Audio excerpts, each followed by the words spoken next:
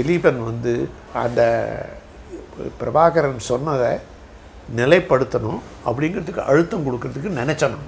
Okay, அவர் இறப்பாருன்னு யாரும் நினைக்கல. அப்போ தனி ஈழம் வேணும் தான் கேட்டார். அந்த டைமில் நான் இவர் கூட கேட்டேன், தீக்ஷித் கூட. அவர் தீக்ஷித் வந்து சொல்லியிருந்தாருன்னா LTTEக்கு கேட்டிருப்பாங்க. ஏன்னா அவங்க வந்து ஒரு ஃபேஸ் சேவிங்னு சொல்லுவாங்க. ஆமாம், யாராவது அது பண்ணல, அதனால அவரை விட்டுட்டாங்க. நான் நினச்சோம் திலீபனை வந்து இந்த மாதிரி விடமாட்டாங்க LTTE. கடைசி நேரத்தில் ஏதாவது நாங்கள் பார்த்தோம், அதை செய்யலை. அதை வந்து இறந்துட்டாங்க. அதில் தான் அந்த பொதுமக்களுடைய உணர்ச்சி வந்து உச்சக்கட்டத்தை போய் நம்பிக்கை இங்கே மேலே போச்சு. இதுக்கு பிறகு ஒரு ஃபேவல் பண்ற மாதிரி குமரபாண்டு ஒரு 12 பேர் வந்து ஹை சீஸ்ல போட்ல வரும்போது 15 பேர் சார் 13 பேர் போட்ல வரும்போது ஸ்ரீலங்கன் நேவி அவங்கள வந்து ஆர்ம்ஸோட பிடிச்சிட்டாங்க.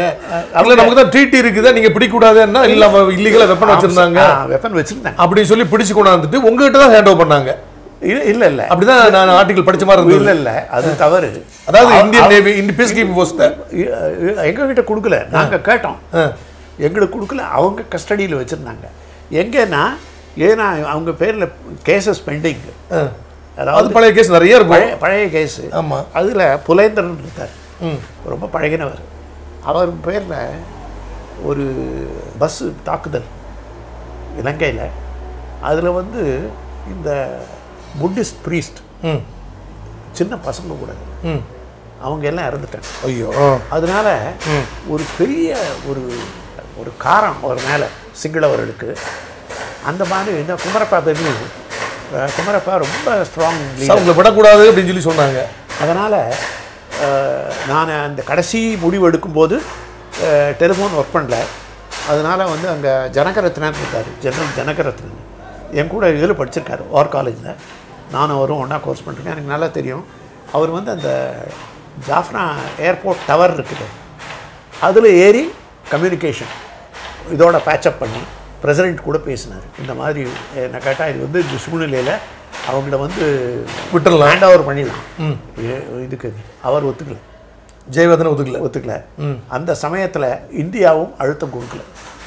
இல்லை, இன்னொரு நீங்கள் இப்படி சொன்னீங்க இல்லையா, இதை நான் சொல்கிறேன்.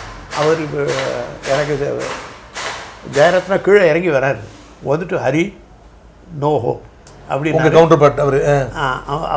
அவர் இப்போ கமாண்டர். ஆமாம், ஸ்ரீலங்கன் பிரிகேடியர். இப்போ அவர் வந்து நேராக போகிறாரு, போய் அங்கே வந்து சொல்லிட்டாரு, இவங்கெல்லாம் குமரப்பாவெல்லாம் அங்கே இருக்காங்க ஏர்போர்ட்லேயே, அந்த இதுக்குள்ளேயே. அங்கே வந்து அவங்க குப்பியை திருட்டாங்க, நான் நேரில் பார்த்தேன். குப்பி அடிச்சுட்டு அவங்கள வந்து அந்த 12 பேர் வாயிலிருந்து இது வழியுது, நோரா கக்குது. அவங்கள வந்து அந்த ஆம்புலன்ஸில் தூக்கி போட்டு அவங்களுடைய கஸ்டடி கொடுக்கவே இல்லை, ஹேண்ட் ஓவர் பண்ணல. நாங்கள் எங்களுக்கு ஸ்ட்ரிக்ட் இன்ஸ்ட்ரக்ஷன். ஏன்னா ராமகிருஷ்ணன் அவர்கள் பேட்டியில் சொல்லும்போது என்ன சொன்னாருன்னா, ஸ்ரீலங்கன் நேவி பிடிச்சிட்டு இந்த 13 பேரை வந்து இந்தியன் பீஸ் கீப்பிங் ஃபோர்ஸில் கொடுத்துட்டாங்க. இந்தியன் பீஸ் கீப்பிங் ஃபோர்ஸில் அவங்க இருக்கும்போது திருப்பி நாங்கள் கொழும்பு கொண்டு போகிறோம் அப்படின்னாங்க. இல்லை ஒத்து வராது விட்டுடலாம் அப்படின்னு இந்தியன் பீஸ் கீப்பிங் சொல்லிட்டு இருந்தாங்க. இந்த மெயின் டைமில் மாத்தையாவும் இன்னும் ஒருத்தர் 2 பேரும் வந்து விசிட் பண்ணுறதுக்கு அலோவ் பண்ணாங்க. ஒன்ஸ் ஸ்ரீலங்கன் ஆர்மி பிடிச்ச பிறகு அவங்க கையில் குப்பி வச்சுருந்தாங்கன்னா எல்லாம் எடுத்துருப்பாங்களே. எப்படி குப்பி LTTEனா முதல்ல குப்பி தானே வச்சுருப்பாங்க, அவங்க ஏன் எடுக்கணும்? நீங்க அப்படி நினைக்கிறீங்க? இல்ல, ஒன்ஸ் பிடிச்சிட்டோம்னா அவங்க குடிச்சு சாவட்டும், குப்பி அடிச்சு சாவட்டமே. இல்ல சாகலையே, அங்க பிடிச்சு கொண்டாந்துட்டீங்களா? இல்லைங்க, இல்ல. மாத்தையாவுக்கு சாப்பாடு எடுத்துட்டு போன போது அதை வந்து அவர் தான் கொடுத்துட்டாரு. கரெக்ட். அது அப்போ வந்து அவங்க ஸ்ரீலங்கன் கஸ்டடியில் இருந்தாங்க. அதான் ஸ்ரீலங்கன் கஸ்டடியில் இருக்கும்போது போய் பார்த்து கொடுத்துட்டாங்களா அப்படிங்கிறது. ஆனா உங்க கஸ்டடியில் இருந்த மாதிரி இல்ல. அது தவிர நான் நேரில் பார்த்தேன். ஓகே ஓகே, நான் நேரடியாகவே நான் அங்கே இருந்தேன். ஸோ அவங்க டெய்லி ஸ்ரீலங்கன் நேவி பிடிக்கும் போது அவங்ககிட்ட குப்பி இல்லை. ஆனால் சப்ஸ்கவுண்டாக மாத்தையா இன்னொருத்தரையும் பேசி அவங்களை இது பண்ண போச்சு போட்டு மாத்தையா எப்படி விட்டாங்க? அப்போ மாத்தையா தான் அவங்க கூட LTTE கூட இருக்காரு. இவங்களை வந்து பார்க்க வரல, இவங்களை பார்க்க அவரே வந்தார். அதான் வந்தார். எப்படி யாரும் அலோவ் பண்ணாரு? அலோவ் பண்ணாங்க, இவங்க தான் அலோவ் பண்ணாங்க, ஸ்ரீலங்கன் கவர்மெண்ட். ஆமாம், அவங்க கஸ்டடி இருக்கிறவங்களே.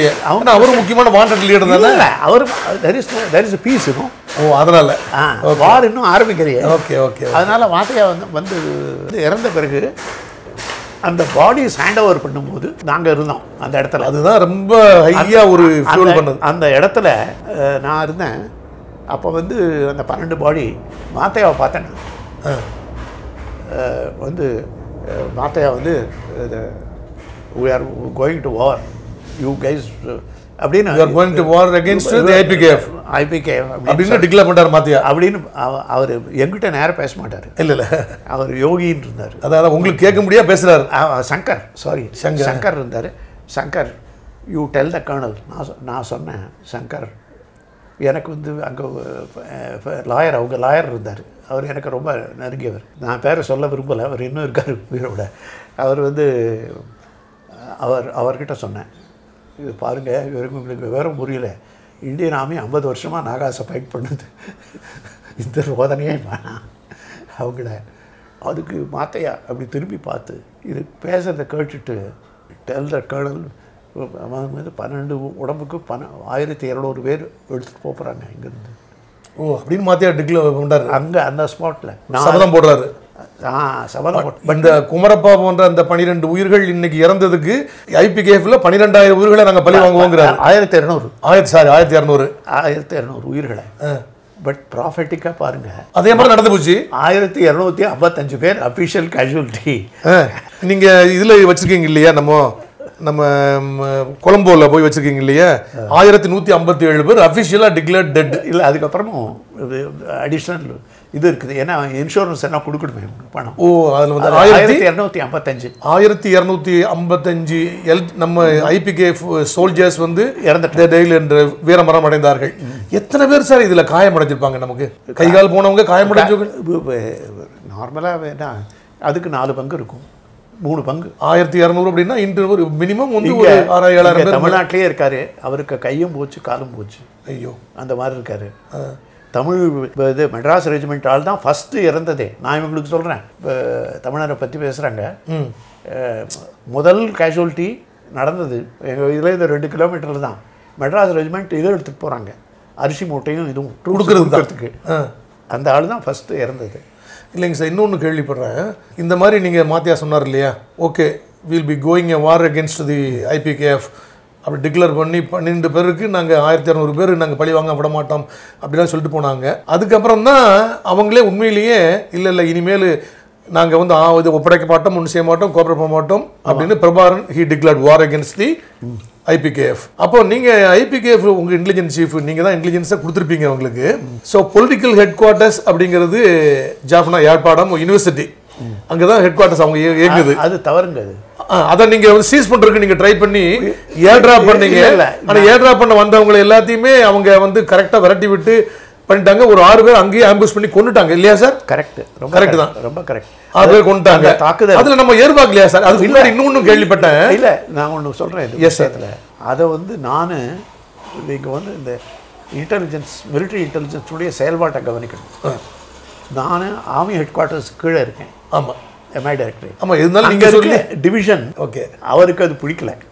ஓ அங்க இருந்த டிவிஷனல் கமாண்ட் எங்கிட்ட சொல்லாம அங்க சொல்லி இங்க சொல்லி இது வந்து இது எல்லா இடத்துலயும் பாத்தீங்கன்னா இந்த இன்டெலிஜென்ஸ் ஈகோ ப்ராப்ளம் ஒரு பிரச்சனை இது. ஆமா ஆமா நான் ஜூனியர் ஆஃபீஸர். நாங்கள் அவர் கூட எனக்கு என்ன சண்டை. அவர் வந்து அந்த வழக்கமாக ப்ரீஃபிங்க்கு முன்னால் இன்டெலிஜென்ஸ் ப்ரீஃபிங் இருக்கணும். ஆமாம் என்னை கூப்பிட்டுருந்தாருன்னா நான் சொல்லிருப்பேன். என்னை எல்லா அவங்க LTTE கூட டாக்ஸ் போகும்போது ஹெட் குவார்ட்டர்ஸ்க்கு என்னை கூப்பிட்டு போக மாட்டேன்.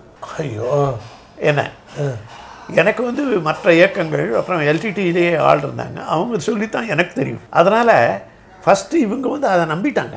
LTTE அப்படி இயங்காதுங்க. LTTE அதாவது தவறான ஒரு தகவலின் பேரில் அந்த ஜாஃப்னா இந்த யாழ்ப்பாணம் யூனிவர்சிட்டியில் தான் அவங்க head quarter political head quarters அதை சீஸ் பண்ணாலே இவங்களை பிடிச்சிடலாம் LTTE பிரபாகரனை பிடிச்சிடலாம் முடக்கிடலாம் அப்படின்னு சொல்லிட்டு ஏர்ட்ராப் பண்ணது ரொம்ப ரொம்ப அது இருந்தால் தான் நீங்கள் பண்ண முடியும். ஓகே வெற்றிகரமாக. அதுவே ஒரு இன்சர்ஜென்சி குரூப் இருந்தால் 1:10 இருக்கணும். ஓ பிகாஸ் அவங்க எங்கேருந்து என்ன பண்ணுவாங்க தெரியாது. கொரில்லா தாக்குதல் அவருக்கு கொரில்லா தாக்குதல்னாக்க அதை எதிர்த்து பண்ணோம்னா நாங்கள் வீடு வீடாக சர்ச் பண்ணோம். போலீஸ் கூட பண்ணுறாங்களே அந்த மாதிரி அந்த 1:10 ரேஷியோ கொண்டு வந்தால் தான் ஓரளவு நீங்கள் ஏன்னா அவன் நம்ம போக நாங்கள் போனபோது சொல்கிறோம். நாங்கள் போனபோது LTTE மட்டும் அழிக்கிறதுக்கு கருத்து இல்லை. பேங்க் மூடிருந்தாங்க. பேங்க்கெல்லாம் காசு கிடையாது நாணயம் கிடையாது பேங்க்கில் அதுக்கு முன்னால். ஏன்னா கொள்ளை அடிச்சிடுறாங்க. ஓகே எல்லா பேப்பர் டிராஃபிக் அவங்களுக்கு ஊரில் அங்கே வரும். அதுலேருந்து ஒரு சிட்டு கொடுப்பாங்க. அவங்க வந்து அவனுக்கு பே பண்ணிவிடுவாங்க அங்கே கொழும்புலேருந்து. ஓகே அந்த மாதிரி. ஓகே அதனால் அதை ரெஸ்டோர் பண்ணோம். டெலிஃபோன் எக்ஸ்சேஞ்ச் நாங்கள் தான் பண்ணோம். ட்ரெயினை கிளியர் பண்ணி ரயில் பாதையை போட்டு ட்ரெயின் விட வச்சோம். அவங்க வந்து தமிழ் ஏரியா சொல்ல தமிழ் ஏரியாஸ்லேருந்து கொலம்புக்கு. ஓகே. அதெல்லாம் நாங்கள் பண்ணோம். இதனால் இது மட்டும் இல்லை, நாங்கள் செஞ்சது. அப்புறம் வந்து இந்த இல்லைங்க சார், என்ன வருத்தம் என்னன்னா இல்லை, எனக்கே வருத்தம் தான், கவலைப்படாதீங்க. ஆக்கப்பூர்வமாக செயல் பண்ண விடலை LTTE. தாக்குறாங்க எல்லா இடத்துலையும். எனக்கு தெரிஞ்ச ஒரு பர்சனல் துக்ககரமான விஷயம், எனக்கு தெரிஞ்ச ஒரு மகன் LTTEயில் இருந்தார். அவர் வந்து நாங்கள் போகும்போது சொன்னார், சார் நீங்கள் அவன் அந்த பையன் இருக்கான், அந்த பையனையும் பார்த்தேன் நான், வந்து நீங்கள் ஜாக்கிரதையாக இருக்கணும், அவங்ககிட்ட சொல்லிடுங்க, ஏதாவது குப்பி அடிச்சிருப்பான். அவன் அதே மாதிரி அடிச்சிட்டான். அவர் வந்து எங்கள் வீட்டுக்கு வந்தார். அப்புறம் இந்த மாதிரி எத்தனையோ ஃபேமிலிஸ். LTTE மேலே ஒரு ப்ராட் அலிகேஷன் என்னன்னா சார், அவங்க வந்து ஒரு காஸ் வந்து நம்ம இஸ்ரேலுடைய மொசாத் மாதிரியோ அல்லது பாலஸ்தீனுடைய அவங்களுடைய அந்த போராளி குழுவை பற்றி மாதிரியோ அல்லது அதை மாதிரி ஒரு LTTE அப்படிங்கிறது ஒரு டிசிப்ளின்டு ஃபோர்ஸு, ஒரு போராளி குழு அப்படின்னு சொல்லுவாங்க. பட் இருந்தாலும் கூட அவங்க வந்து இன்டர்நேஷ்னல் நார்ம்ஸ் கன்வென்ஷன்ஸ் எல்லாத்தையும் மீறி குழந்தைகள் மற்றும் பெண்களை எல்லாம் இதில் ரொம்ப பயன்படுத்தி அவங்கள வந்து ஏதாவது ஒரு பிரச்சனை கூட சைனைடு குப்பி அடித்து சார மாதிரி எல்லாம் பண்ணாங்களே. அந்த மாதிரி நிறைய வயலேஷன், ஹியூமன் ரைட் வயலேஷன்லாம் பண்ணாங்களா சார்? நீங்கள் பார்த்துருக்கீங்களா? நிறைய பார்த்துருக்கோம். நான் ஒரு உதாரணம் சொல்கிறேன். நாங்கள் அந்த இடத்துக்கு போனோம், நானும் ஜெனரல் கல்கட் ஹெலிகாப்டரில். அங்கே போகும்போது தாக்குதல் நடத்துகிறாங்க LTTE. ஒரு பள்ளிக்கூடத்துலேருந்து, ஒரு பிரைமரி ஸ்கூல்னு நினைக்கிறேன், அங்கேருந்து ஒரு கிரனைட் தூக்கி போடுறாங்க நம்ம ட்ரூப்ஸ் மேலே. அந்த ட்ரூப்ஸ் வந்து அதை பிக்கப் பண்ணி, கிரனைட் வெடிக்கிறதுக்கு முன்னாடி யூ கேன் பிக்கப், 6 செகண்ட் இருக்குது. அதை பிக்கப் பண்ணி போனால் குட்டி பையன் எட்டி பார்க்குறான் ஸ்கூல்லேருந்து. ஐயோ, அவங்க ஓடிட்டாங்க. இது தாக்குதல் நடந்தாக்க என்ன சொல்லுவாங்க? ஹியூமன் ரைட் வயலேஷன் வாங்க. அந்த மாதிரி ரொம்ப கீழ்த்தரமாக 104 பேர் நினைக்கிறேன். அவங்கள என்ன காரணத்துக்காக டெத் சென்டென்ஸ், அவங்க டாக்குமெண்டேஷனே இருந்துச்சு. நான் அதை ENDLF லீடர் கொடுத்தேன், அவர் திருப்பியே தரல. அது வந்து என்ன documentation, சொலிசிட்டிங் out side Sri Lankan army camp, என்ன ஒரு பொம்பளை ப்ராஸ்டியூஷன் பண்ணுது, அதுக்கு டெத் சென்டென்ஸா? அது வந்து யார் LTTE கொடுக்குறாங்க. அதை டாக்குமெண்ட் பண்ணிருக்கான். யார் அதை பண்ணுவான்? அந்த மாதிரி மொத்தம் வந்து கஞ்சா வித்தான், டெத் சென்டென்ஸ். அவங்களே ஒரு கோர்ட் வச்சுட்டு அவங்களே ஜட்ஜஸ்ஸு. அது வந்து எவிடன்ஸே கிடையாது, கன்ஃபெஷன். எல்லாம் நாசி டைமில் நடந்த மாதிரி. ஓகே. உங்களுக்கு தான் போலீஸ் கன்ஃபெஷன் பற்றி தெரியும் நல்லாவே, சொல்ல வேணாம். இந்த மாதிரிங்க சார். இப்போ நிறைய அதனால் இல்லை, அந்த போர் முதல்லலாம் டிசிப்ளின் ஓரளவு இருந்துச்சு. அந்த போர் தொடர அது வந்து வர லூஸ் ஆயிடுச்சு. ஏன்னா இப்போ கண்ட்ரோல் பண்ண முடியல அவங்களால.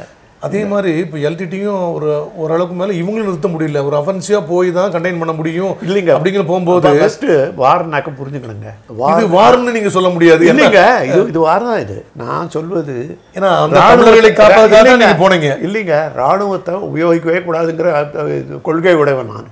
சிவிலியன்ஸை எதிர்த்து இராணுவத்தை உபயோகிக்கூடாது. கண்டிப்பாக நீங்கள் CRP அந்த மாதிரி வச்சுக்கோங்க. அது வந்து தனியாக. ஏன்னா வந்து நேற்று வரையில் உங்களுக்கு தெரிஞ்சவங்க கூட இருந்துட்டு வராசிட்டு நீங்கள் வந்து உங்களை இது பண்ணோன்னாக்க அது வேறு ட்ரைனிங் வேணும். அதுக்கு அந்த மனநிலை கிடையாது. இராணுவத்தில் அடிப்படையிலேயே ஆளை கொல்றது தான்.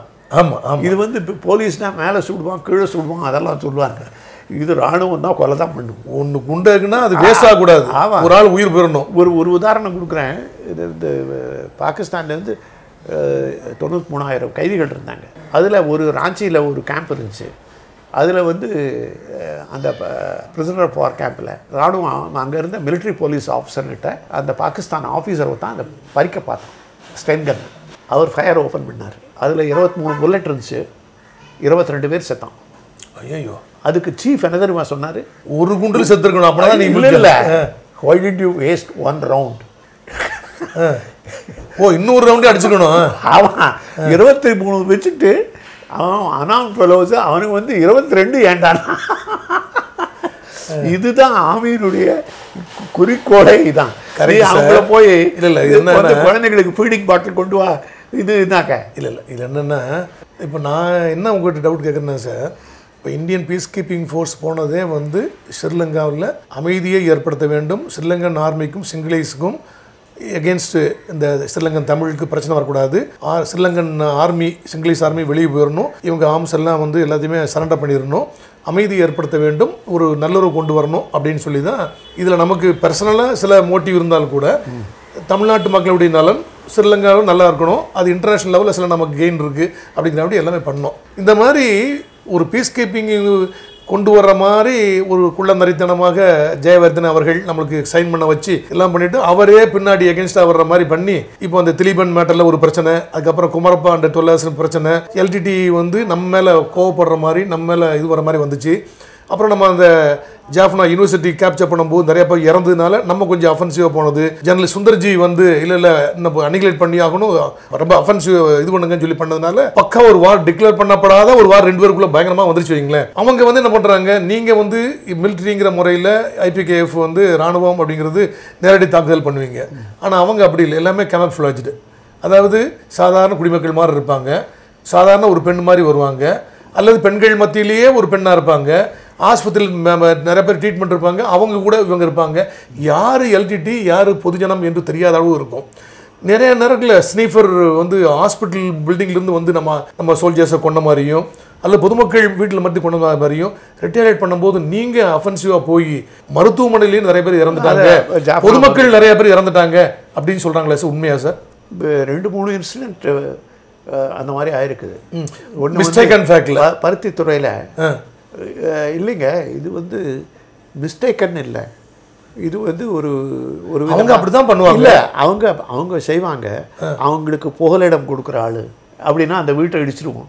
இல்லை மிரட்டி ஒரு ஹாஸ்பிட்டலில் ஒரு 100 பேர் ட்ரீட்மெண்ட் எடுத்திருக்காங்க சார். 2 LTTE காரங்க அங்கே கிரனேடையும் ஸ்னைப்பர் வச்சுட்டு இருக்காங்க. அந்த வச்சுட்டு தாக்குதல் அவங்க நடத்தினாங்க, பதிலுக்கு அடிச்சது அவங்க இறந்துருக்காங்க. டாக்டர்ஸ் அவங்க மட்டும் இல்லை, டாக்டர்ஸ் பேஷண்ட்ஸ். அதான் அதை பற்றி இருக்குது, அது உண்மை தானே? அது அந்த இன்சிடென்ட் உண்மை தான். அது வந்து நானே அப்போது எழுதினேன், இதுக்கு வந்து தனி என்கொயரி வைக்கணும். இராணுவம் எப்போதும் எல்லாத்துக்கும் என்கொயரி இருக்கும். ஆமாம், ராணுவத்தில் ஒரு ரவுண்ட் நீங்கள் ஃபயர் பண்ணிங்கன்னா அதே தான். ஆமாம், போலீஸ் மாதிரி அதே தான். இது வந்து இது ஸ்மால் ஆர்ம்ஸ் இதுவே ஆக்டே தான் சொல்லுது, அதுவும் அதை அக்கௌண்ட் பண்ணணும். அதனால் நான் சொன்னேன், தனிப்பட்ட முறையில் 2 இடங்களில் நான் வந்து என்னுடைய கமாண்டர் கூட சொன்னேன், இது வந்து அவர் வந்து அதை ஆர்டர் பண்ணுறது நம்ம கண்ட்ரோலில் இல்லை, பிகாஸ் ஈ கேனாட் ஆர்டர், அதை வந்து மேலிடம் தான் பண்ணணும். இது ஒன்று. இன்னொன்று வந்து பிரபாகரனுடைய ஏரியாவில் ஒரு தாக்குதல் நடந்தது. அந்த பருத்தித்துறையை அந்த வடகிழக்கில் வடமராட்சியில் சரி ஒரு தாக்குதல், அதில் அவங்க இறந்தாங்க. இந்த மாதிரி நிறைய பேர் பப்ளிக் இறந்தாங்க. இது இந்த மாதிரி அந்த இடத்துக்கு நான் போயிருக்கேன். நார்மலி இந்த மாதிரி போராளி குழுக்கள் வந்து பொதுமக்களை கடையமாக பயன்படுத்தி தானே பண்ணுவாங்க. இதில் என்ன ஆச்சுன்னாக்க, நான் ராஜேந்திரன் சொன்னேனே, ராஜேந்திரன் மகேந்திரன், அவங்க அந்த ஹாஸ்பிட்டலுக்கு எதிர்பக்கம் அவங்களும் அழிஞ்சிட்டாங்க. ஐயோ, இந்த தாக்குதல் அன்றைக்கி அழியலை, அதுக்கு இன்னொரு நாள் தாக்குதலில் LTTE மார்ட்டர் யூஸ் பண்ணாங்க. இனி அவங்க தள்ள குண்டு விழுந்துச்சு அந்த வீட்டில். எனக்கு தெரிஞ்சவரே இறந்துட்டார். அதனால் இந்த மாதிரி நிறைய பேர் இறந்துருக்காங்க. சாதாரண மக்கள் வந்து இந்த மாதிரி இராணுவ தாக்குதலில் ஒருத்தர் வந்து என்கிட்ட அவங்க இந்த அரியாலைங்கிற இடத்துல ஜங்ஷனில் வீடு அவங்களுக்கு LTTE வந்து அவங்கள வீட்டிலேருந்து துரத்துட்டாங்க. நைட் வந்து வெளியே ஆரம்பிச்சிட்டு அங்கேருந்து தாக்குதல் நடத்தினாங்க. நாங்கள் திரும்ப தாக்குதல் நடத்தினதில் அந்த வீடே இடிஞ்சு போச்சு. இவர் தெருவில் இருக்கிறார், வீட்டு சொந்தக்காரர். இது யார் நடத்தின இது ஆராய்ச்சி என்ன பண்ண முடியும்? இந்த ஜாஃப்னா தாக்குதல் ஸ்னைப்பர் நடந்தது, திரும்ப அடித்தாங்க, அதுதான் ஆரம்பம். அது ஒரு ஹாஸ்பிட்டல் பில்டிங்லேருந்து வருது, தெரியும் இல்லையா உங்களுக்கு? கட்டாயம் தெரியும். அப்போ நீங்கள் இன்னும் ஒரு ப்ரிகாஷன் எடுத்துக்கலாமே. ஐயோ, உங்க நிறைய பேஷண்ட்ஸ் இருப்பாங்க, நிறைய குழந்தைகள் இருக்கலாம், டாக்டர்ஸ் இருக்கலாம். அதெல்லாம் சரிங்க. இது வந்து போஸ்ட் ஆக்ஷன்.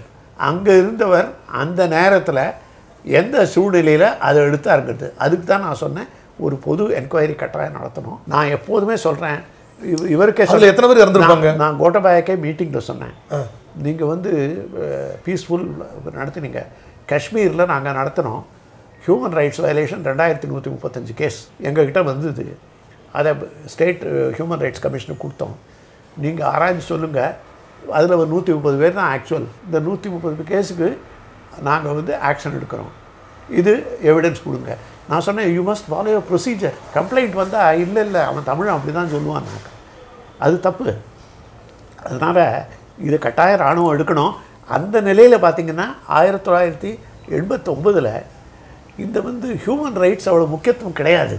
உண்மை. அதனால் இப்போ இருக்கிற முக்கியத்துவம் கிடையாது. இல்லை, இப்போ அது எலெக்ஷனில் அரசியல் ரீதியாக ஓட்டு சேர்க்கும் இதுவாக உபயோகிக்கப்படுக்குது. அப்போ கிடையாதுங்க, அந்த மனநிலை கிடையாது. அதனால கமாண்டர் சொல்கிறாரு பண்ணினேங்கிறான். அந்த சிப்பாய் அவன் தன் உயிரை காப்பாற்றிட்டு மற்றவனை கொல்லணுங்கிறது தான் அவனுடைய குறிக்கோள். அதனால் அதுக்கு தான் நான் முதல்ல சொன்னேன், இது ரொம்ப ட்ரிக்கி சிச்சுவேஷன். உங்களுக்கு நேரடியாக நீங்கள் ஏற்ற மாதிரி உள்ளவங்க அத்தனை பேருமே உங்களுடைய விரோதிகள் அப்படின்னு ஸ்டேட்டுமே நீங்கள் சொல்ல முடியாது. கரெக்ட். ஏன்னா பொதுமக்களை சீல் பண்ணிட்டு ஒரு கொரில்லா தாக்குதல் நடத்தும் போது நீங்கள் கொஞ்சம் ரெஸ்ட்ரைன் பண்ணி அட்டாக் பண்ணால் நீங்கள் அஃப்கோர்ஸ் நிறையா பாதிப்பு ஏற்படுங்கிறது உண்மைதான். அதே நேரத்தில் பொதுமக்கள் இப்போ என்ன அலிகேஷன் சொல்கிறாங்க, எங்களை பாதுகாப்பதற்கென்று வந்த ஐபிகேஎஃப் அட்ராசிட்டிஸ் பண்ணி எங்களையே நிறைய பேர் 1 லட்சம் பேருக்கு மேலே தமிழர்களை பெண்கள், குழந்தைகள், டாக்டர்கள், பேஷண்ட் என்று பார்க்காமல் கொண்டு விட்டார்கள். எங்கள் போராளி குழுக்கள் சில பேர் அங்கே தாக்கி தாக்கும் போது இறந்துட்டாங்கன்னு சொல்லி தே வென்ட் பெர்சர்க். நிறைய பெண்கள் கூட பாலியல் வல்லுறவுக்கு வல்லுறவுக்கு உள்ளாக்கப்பட்டார்கள் அப்படின்னு சொல்லி ரொம்ப ஒரு மோசமான அலிகேஷன்ஸ் எல்லாம் சொல்றாங்க அரசியல்வாதிகள் கூட. அதனால தான் இங்கே ஐபிகேஎஃப் லாஸ்ட் கண்டிஜென்ட் 2000 பேர் கடைசியாக நம்ம சென்னை துறைமுகத்து இறங்கும் போது யாரும் தமிழர்கள் இங்கே தமிழ்நாட்டு அரசியல்வாதிகள் வரவேற்கல அல்லது ஒரு இழிவுபடுத்தி பேசினாங்க. முதல்வரே உதவிட்டு இருந்தாரு LTTEக்கு. நானும் போராடும் போது நான் ஹோம் செக்ரட்டரிக்கு நானே டீட்டெயில் கொடுத்துருக்கேன், யார் யார் இவங்களுக்கு உதவி பண்ணிட்டு இருக்காங்க. இங்கன்னு திருநெல்வேலியும் திருச்சியில் தான் ட்ரீட்மெண்ட் அவங்களுக்கு. இந்திய ராணுவத்துக்கு கிடையாது. திருச்சியில் ஹாஸ்பிட்டலில் கொடுக்கும் LTTE காயமடைந்த நபர்களுக்கு இங்கே ட்ரீட்மெண்ட்டு. அங்கே அவன் போராடிப்பான், நாங்கள் பார்த்துட்டு சும்மா இருக்கணுமா? என்னுடைய வாதத்தை கேளுங்க. அதை கொடுத்தா இவங்க என்ன சொன்னாங்க, that is our business, you don't interfere. முதல்வரே வரல. எனக்கு ஒரு நாள் அந்த ஒரு அம்மா ஒரு தமிழ் இறந்தவனுடைய தமிழனோட பேசணும், உங்கள் ஹெட் குவார்ட்டர்ஸ்லேருந்து கால் வரவே எனக்கு போட்டாங்க. யாரையா பேசுறது, அந்த அம்மா பேசுறது ரூடாக பேசினாங்க. அந்த அம்மா நீ எல்லாம் என்ன தின்ற, என் பையன் செத்துருக்கான், இங்கே இருக்கிற இவர் மிலிட்ரியில் இறந்துருக்காரு உங்கள். ஆமாம், என் பையன் இங்கேருந்து போனவன் மதுரையோ திருச்சியோ எனக்கு ஞாபகம் இல்லை, போனவன் இறந்துருக்கான், நீ என்ன எப்படி சோறு திங்கிற? இவர் என்ன பேசுகிறாரு நம்ம முதல்வர், இவருக்கு என்ன தெரியும் என் மகனை பற்றி, எதுக்கு போனாங்க, நீ எல்லாம் எதுக்கு இருக்க அப்படின்னாங்க. நான் ரெசிக்னேஷன் லெட்டர் தயார் பண்ணி எங்கள் பாஸ்கிட்ட கொண்டு போய் கொடுத்தேன், சீஃப் ஆஃப் ஸ்டாஃப் கிட்ட. நான் என்னை விட்டுருக்கு சார், நான் ஃப்ரீயாக பேசுவேன் வெளியே, இப்போ என்னால் பேச முடியல, அரசியல் பேச முடியாது, நான் வெளியே வந்தால் பேசுவேன் அரசியல். அவர் ஏன்பா ஏற்கனவே ரோதனை, நீ வேற இதெல்லாம் வம்புல பாசமா இடியாப்பச்சுக்கல்ல மாட்டி விட்டாங்க நம்மளாம். நான் சொன்னேன், ஒவ்வொரு சோல்ஜர் சாகும்போது அவன் பாடியே இங்கே காமிக்கணும், பப்ளிக் மஸ்ட் நோ. அந்த ஷிப்பு காலியாக வருது, அதில் அனுப்புங்கனர். என்னுடைய பாஷையை ஒத்துக்கல. Hari, stick to your job, நீ உங்கள் வேலையை பாரு, நான் என் வேலையை பார்க்குறேன். அவர் அது தெரியணுங்க. அமெரிக்காவில் என்ன பண்ணுறாங்க, அந்த பாடியை கொண்டு வராங்க, பொதுமக்கள் வச்சு இல்லை லைவ் டெலிகாஸ்ட் பண்ணி. இல்லை ஏன் தெரியணும், அது ஒவ்வொருத்தருக்கும் தெரியும். போற நிறுத்தணும்னு பார்க்கணும். அதை நிறுத்த தமிழ் அரசியல்வாதிகள் போற நிறுத்த பார்த்தாங்களா? இடையில உசுப்பி விட்டுருந்தாங்க, அதே தொடர்ந்தது. அது பண்ணல உசுப்பி விட்டாங்க. அதே மாதிரி இன்னொரு ஆர்குமெண்ட் வந்து, ஏன்னா யாரோ செத்துட்டு இருக்கான், அவன் சாகட்டும். நம்ம அரசியல் தான் முக்கியம், அரசியல். அப்போ இப்பவும் அதான் பண்ணிட்டுருக்காங்க. 2004 இது சீஸ் ஃபயர் வந்துச்சு. நான் கதறிட்டுருக்கேன். இந்த சீஸ் ஃபயர் நடக்கும்போது LTTE இதுவும் டாக்ஸ் நடக்குது. தமிழ் அரசியல்வாதிகள் முன்னணியில் நின்று அந்த முடிக்கணும் அதை. அப்போ ஒரு ஸ்டேஜில் இவர் விக்ரமசிங்க சொல்லியிருக்காரு, நீங்கள் நார்த் ஈஸ்ட் ஒன்றா எடுத்துக்கங்க, நீங்கள் பிரபாகரனையும் யாரை வேணாலும் வச்சுக்கோங்க முதல் மந்திரியாக, நாங்கள் வெளியுறவு, டிஃபென்ஸு, பொருளாதாரம், ஃபைனான்ஸ், இது மட்டும் நாங்கள் பார்த்துக்குறோம், மீதியெல்லாம் நாங்கள் பார்த்துக்கோங்க. கிடைச்ச அது அந்த ஆரம்பத்தில் இவர் பிரபாகரன் மற்ற அரசியல்வாதிகளை அந்த டாக்ஸ்லேயே சேர்க்கலை. பழுத்த அரசியல்வாதிகள். LTTEனுடைய பிக்கஸ்ட் வீக்னஸ் என்னன்னா, அது ஆன்டி இன்டலெக்சுவல். ஓகே, நல்ல நீலன் திருச்சொல்லுன்னா கொன்னாங்க. Neelan திருச்சொல் constitutional expert. அவர் 2000 கான்ஸ்டியூஷன் கொண்டு வந்தபோது இந்த 13th அமெண்ட்மெண்ட்டை விட அதிகம் உரிமைகள் இருந்துச்சு அதில். அதை வராமல் பண்ணாங்க. நான் இப்போ கேன் டாக் அபவுட் திஸ், இது ரொம்ப டைம் ஆகுது. இல்லை வேண்டாம். இல்லை இப்போ வந்து அந்த மாதிரி அந்த அஃபென்ஸ் நிறைய பண்ணது இல்லை. அந்த யாழ்ப்பாணம் அந்த யூனிவர்சிட்டி பிரபாகரன் காயமடைந்தாரா, தப்பித்து விட்டார், காயமடைந்து விட்டார் அப்படின்னு சொன்னாங்க. பிரபாகரன் காலையில் காயமடைந்தார். அப்போ வந்து தப்பிச்சிட்டாரு. அதை நாங்களாக ஒன்றும் பண்ணல, அவர் தப்பிக்கவில்லை. இது ஒரு தவறான அபிப்பிராயம். நாங்கள் உதவி பண்ணோம், அது யாரும் உதவி பண்ணல, உதவிலாம் பண்ணல, தப்பிக்கலாம் வைக்கல. எங்க ஆளுங்க செத்துருக்காங்க. என்னத்த இத்தனை பேர் 1200 பேருக்கு மேல இறந்துருக்காங்க சொல்றீங்க, 6000 பேருக்கு மேல காயமடைந்திருக்கிறார்கள். அவர் கோட்டபாய மேல சொல்றாங்க கடைசி ஸ்டேஜில் பிரபாகரனை கொண்டாங்க. எந்த சோல்ஜரையும் கண்ட்ரோல் பண்ண முடியாதுங்க. அவன் செத்து கூட இருக்கிறவன் செத்துருக்கான், அவன் நேரம் பார்த்தான்னா அவனை தான் அடிப்பான். இது வந்து இது அடிப்படை மனிதத்தன்மை கிடையாது. இப்போ இந்த மாதிரி உங்களை பீஸ் கீப்பிங் ஃபோர்ஸா போனது கடைசியில் LTTEக்கு எதுக்காக போய் பிரேமதாசா வந்து ரொம்ப கரெக்டா திசை திருப்பி அவருடைய கோலை வந்து அச்சீவ் பண்ணிட்டாரு. ராஜேந்திரா சொன்னது கரெக்டாக போச்சு. நீங்கள் சொன்னது உங்கள் ஃப்ரெண்டு சொன்னது கரெக்டாக போய் LTTE எகேன்ஸ்டாக இவங்களை கொண்டு போய் IPKF வந்து LTTE எகேன்ஸ்டாக கொண்டு போய் முட்டை விட்டு சரியாக அவங்களுக்கு இப்போ நல்லா ஆகிட்டாங்க. ஸோ அதிகமான போர் எல்லாம் நடந்து முடிஞ்ச பிறகு 1988 ஸ்ரீலங்கன் எலெக்ஷனில் ஜெயவர்தனா தோத்து போயிட்டார். பிரேமதாசா வந்துட்டாரு. பிரேமதாசா எப்படி கால் பிளே பண்ணாரு பாருங்க. LTTEக்கு நீங்க பேச்சுவார்த்தைக்கு வாங்க, நீங்க IPKF உங்க வேலை என்னங்க, நீங்க வீட்டுக்கு போயிருங்க நீங்க அப்படின்னு சொல்லி அழுத்தம் கொடுத்தாரு. உண்மைதானே சார்? இந்த வீடியோ உங்களுக்கு பிடிச்சிருந்தா லைக் பண்ணுங்க, கமெண்ட் பண்ணுங்க, ஷேர் பண்ணுங்க. தி ஐ ஓபனர் சேனலை சப்ஸ்கிரைப் பண்ணுங்க. முடிஞ்சா பெல் பட்டனை கிளிக் பண்ணுங்க.